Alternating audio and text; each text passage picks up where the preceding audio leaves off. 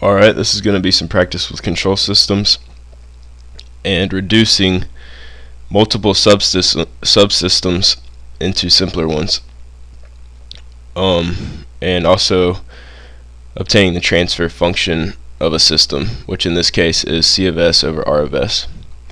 Alright, the first thing you want to look at is this A1 of S and A2 of S, and they're what is called parallel form, and you can actually rewrite these into a single block, and it will become A1 of S plus A2 of S. And you can actually erase this whole segment right here, and the reason that it is plus right here is because this is a plus and this is a plus. If this was a minus, it would actually be A1 of S minus A2 of S, but we can erase that, and now our system is reduced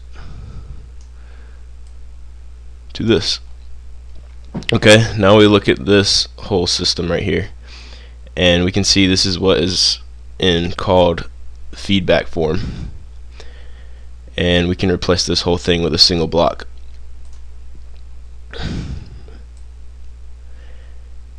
So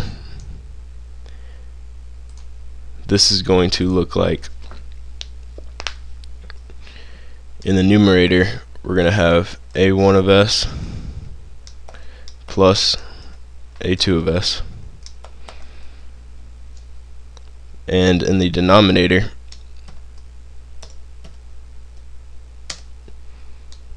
we're going to have 1 plus H1 of S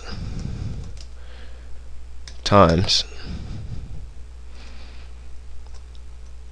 A1 of S plus A2 of S.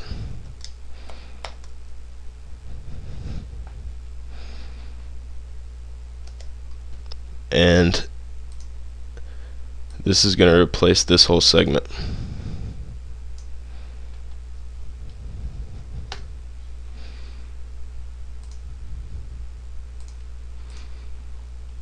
So now what you have is R of S going into here, and this block going into C of S. So your answer is actually going to be this function right here. So this equals C of S divided by R of S, which is equal to G of S. And that's your answer. It's a pretty simple problem.